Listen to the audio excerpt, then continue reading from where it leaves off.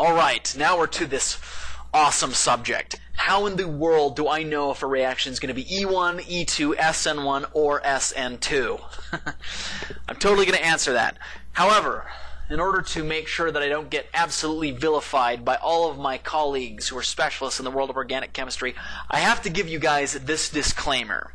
The sad fact is that in reality, many reactions will do both elimination and substitution competitively. For example, if I've got a simple material like this, leaving group stuck to a secondary carbon, it could potentially do E1, E2, SN1, or SN2 depending on what I react it with.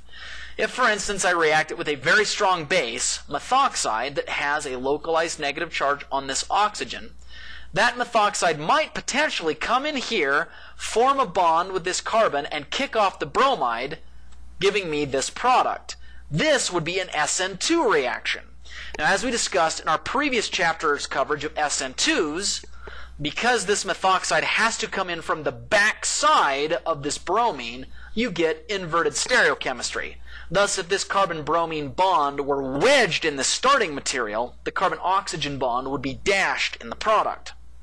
Now, in contrast, you could take the exact same molecule and you could imagine taking the exact same base, methoxide, and rather than having it form a bond with the carbon that's stuck to the leaving group, it could potentially grab the hydrogen on the carbon next door, pump these electrons down to close, giving you a double bond, and kick off the bromide.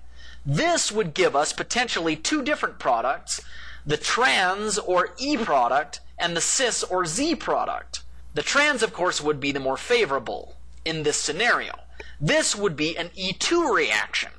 I'm throwing this out at you guys so that you can recognize that on paper at least, and often in reality, you're going to get both E2s and SN2s occurring in some circumstances. Now, similar things might occur under SN1E1 conditions. For example, I can take this same molecule we were looking at before, leaving group stuck to a secondary carbon, and start in the presence of a weak base, methanol, which has no negative charge on the oxygen. It just has lone pairs and a partial negative on the oxygen. As that's stirred in solution, the bromine takes off, giving me a secondary carbocation, and then you could imagine this methanol coming into that hole and the oxygen forming a bond with that carbon. This would be SN1 style. Of course, this oxygen is going to bring this hydrogen along with it, being temporarily positively charged until a second molecule of methanol can come and extract that hydrogen, pump the electrons into that oxygen to give me my final product. As we discussed in our previous chapter's coverage of substitution, this reaction scenario is going to give us both enantiomers rather than a complete inversion of stereochemistry as we would see in an SN2 scenario. Now, I want you to contrast that with this.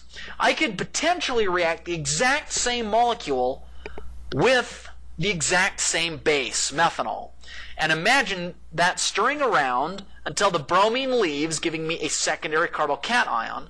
And I could imagine the methanol, instead of coming down and forming a bond with that positively charged carbon, grabbing the hydrogen next door and pumping these electrons down like a door on a hinge to close, giving me these alkene products. The transalkene will, of course, be more favorable in this scenario because it's more stable. This is an E1 reaction. So on paper, this weak base, methanol, could potentially do both of these two reactions, and in reality probably does. So as a typical organic chemistry student at an undergraduate level, you might be wondering, well, what in the world am I supposed to do, Mike? How in the world can I pick which of all of these different scenarios is going to play out? Well, don't worry, I'm going to give you the answer. I want to qualify my answer by once again emphasizing the fact that the answer I'm going to give you will give you a clean-cut, nice system for being able to determine which of these reactions it's going to be. However, I want you to understand that in reality, both elimination and substitution can sometimes occur competitively depending on the scenario.